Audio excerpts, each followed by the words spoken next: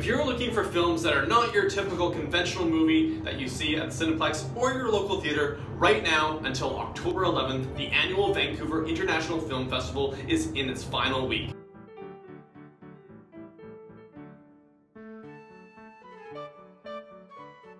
There are over 200 films and short films featured at the festival. From world premieres to foreign films and local ones, you are bound to find a film that will suit your taste.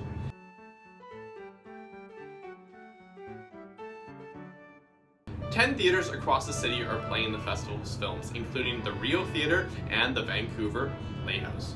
The festival also offers lectures and masterclasses featuring guests whose backgrounds are in filmmaking and production.